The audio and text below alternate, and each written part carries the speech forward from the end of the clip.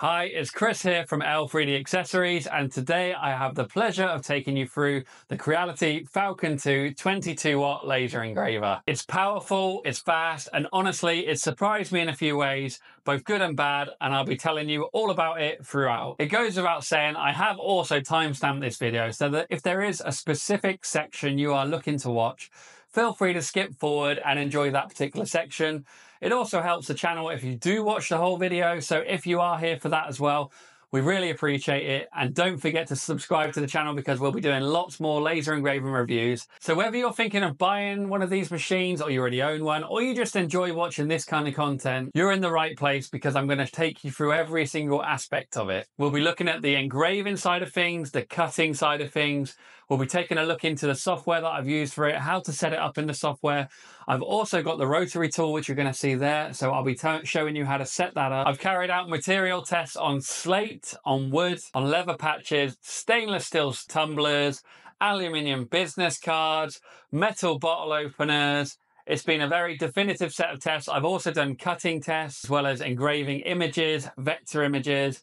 So I've done the full suite of testing so you can all determine if this is a machine you would be interested in. If you are looking for the unboxing or the setup, please check out this video right here. I go into great depth showing you exactly how to get it set up. Creality have sent me this laser engraver, but they had no opinion in anything I've said today. They haven't even seen this video I've released. All of these opinions are based on my own experiences from testing all of these materials thoroughly that you can see right behind me. Let's jump in and I'll show you exactly what this thing is capable of.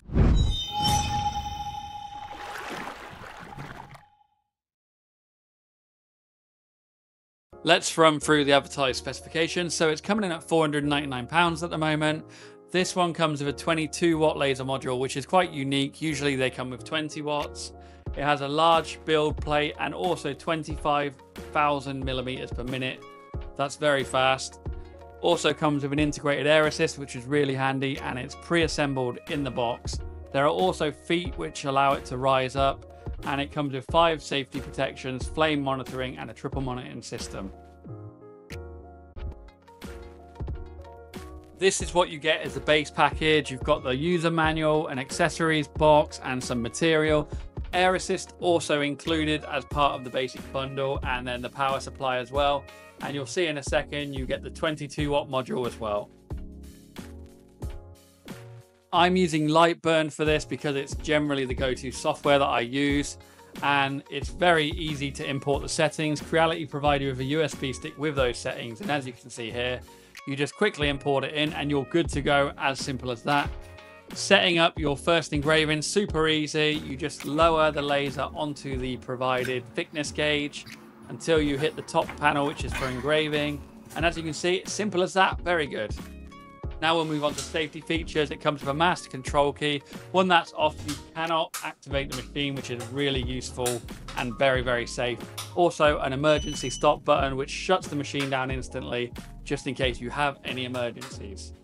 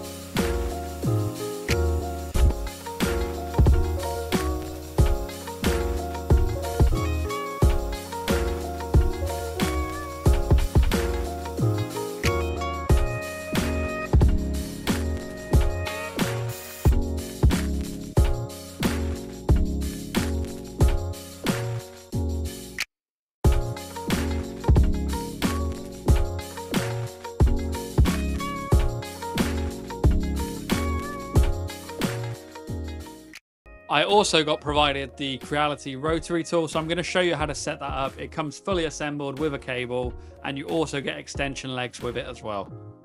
First thing we need to do is we need to unplug the cable, which is on the Y-axis like so. Then we're going to take the cable that was provided with the rotary tool and plug it in one end of the machine and then the other directly into the rotary tool.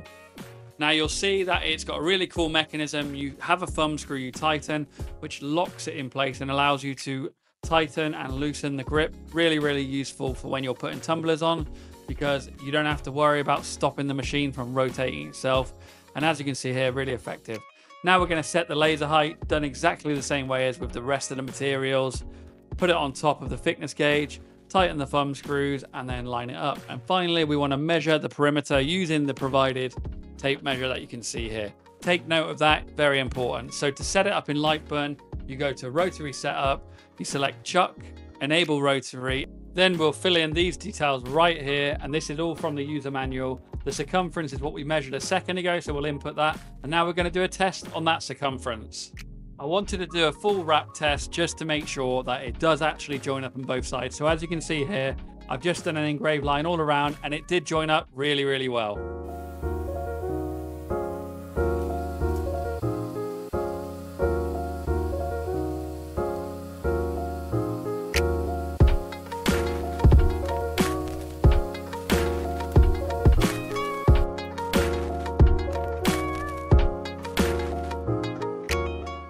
Let's take a look at our final engraving and I'll let you know what I think. So I was really impressed with the photo quality. Unfortunately, I snapped the piece of wood, as you can see there.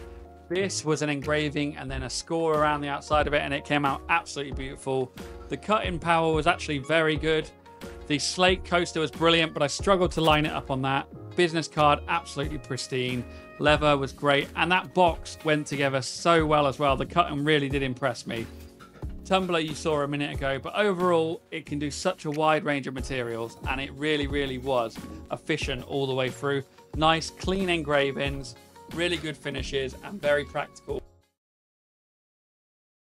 Now that I've had a chance to test absolutely everything with this machine, I want to give you guys my opinions and a list of pros and cons so you can get a good idea if this machine is for you. So the first pro that I would talk about is the build quality and design of this machine.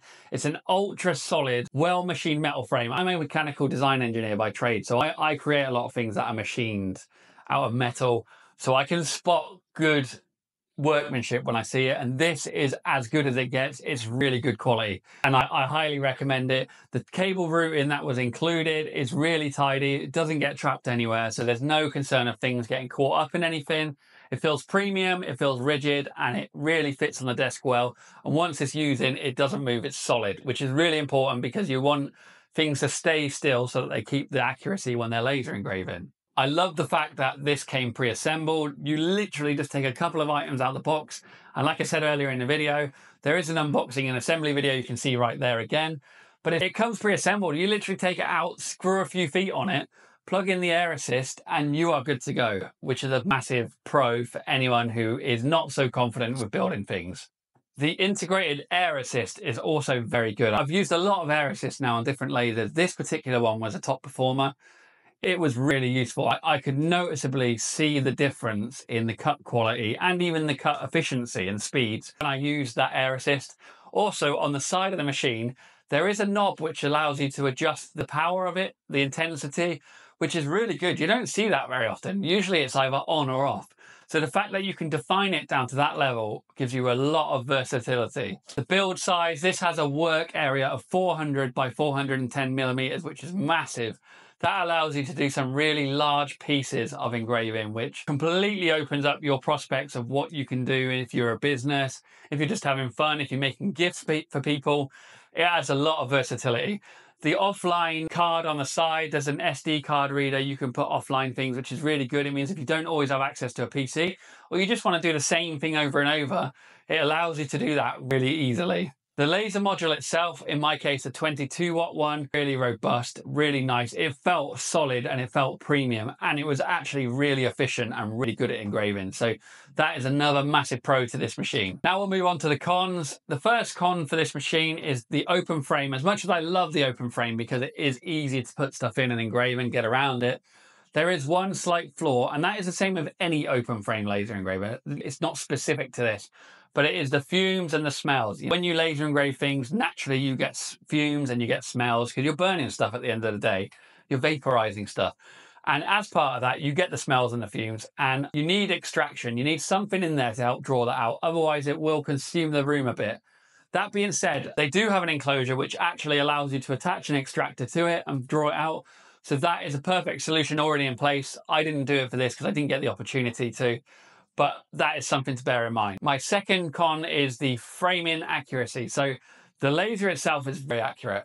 However, to get the actual laser lined up on the item before you start engraving, to make sure you centrally position your item or your design, it's a bit of a learning curve because it's such a well-made, bulky laser module, and the little window on the front that stops the light from escaping.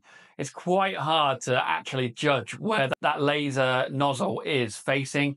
So I found it was a bit of trial and error to get it sorted first. You can use light burn to send a little 1% power light beam down, but looking through that window makes it quite hard to see. There are ways around it. It does not limit the machine, but it is something to bear in mind. It's a little bit manual to get that set up. So would I recommend this laser engraver? Well, to get to the short of it, the answer is 100% yes. I have really enjoyed my experience with this. Previous laser engravers that I've used throughout my experience have been quite finicky, or they needed a lot of TLC and a lot of coaxing through the whole process. This particular laser engraver, and I'm not exaggerating when I say this, I took it out, I set it up, and I was using it within 5 or 10 minutes. I couldn't believe how user-friendly and well designed. Every aspect of it, you can tell, has been really well thought out and well designed. Who is this laser engraver designed at? I would say it's definitely designed at hobbyists. If you're looking to get into laser engraving, this is a perfect place to start. But if you're a small business and you want to make personalized items, large personalized items, wood, metal, leather, all these things, even tumblers, it does an absolutely outstanding job at that. So it is perfect for that side of things. This laser engraver is something I will be putting into my workflow. I'll be using it going forward because I do really like it. It's a genuinely great laser. So I would highly recommend it. If you are looking to get into laser engraving, this is a great place to start. Now, finally, I just want to thank you guys for tuning in again to another one of my reviews. You probably see more and more of them are coming through, and I've got a backlog of 4 or 5 more lasers to use, to test, and to actually do a review on. So if you love laser engraving like I do, if you love that kind of thing, if you want tutorials, tips, if you want access to me, I'm a really helpful, friendly person, and I'll always answer your questions. Feel free to subscribe to the channel because I love having you guys around for the journey, and I hope you guys can share and enjoy the passion I have got for this stuff. So thank you very much for watching today. Don't forget to like and subscribe if you did get something from this review. Have a lovely day, guys, and I'll see you again soon.